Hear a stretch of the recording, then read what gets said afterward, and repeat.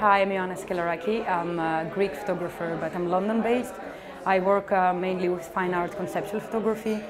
So yes, I see live art impacting other artists in the community because as an artist I've been moving around, for instance, within 4 different countries for the last 5 years. So I think within the artistic community I could have a kind of beneficent relationship within this context that I could bring forth into future relations I have back home in Belgium where I was living before, in Greece where I'm from. So it creates a network itself.